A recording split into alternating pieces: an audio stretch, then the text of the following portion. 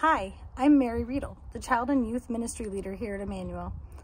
I was out here working in my garden and I was noticing that my lettuce seeds that I planted recently are starting to grow. And some of them that I planted not so recently are getting a little bit out of control. And it reminded me that I need to tell you that Messy Church is coming up on Sunday. Now, why would a garden remind me that Messy Church is coming up? Because this week we are talking about seeds of faith. We hope to see you at 11 a.m. in our fellowship hall this Sunday, October 2nd.